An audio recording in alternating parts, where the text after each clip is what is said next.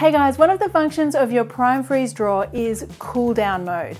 Now what you can do with this mode is cool down hot meals and desserts. In 3 to 5 minutes, that's ready to slice and portion so much easier and quicker. And the other thing I like to use this drawer for is like when I'm doing the kids' meals at home. So if I've made a hot soup or hot spaghetti, I want it to cool down quickly so that they're eating quicker.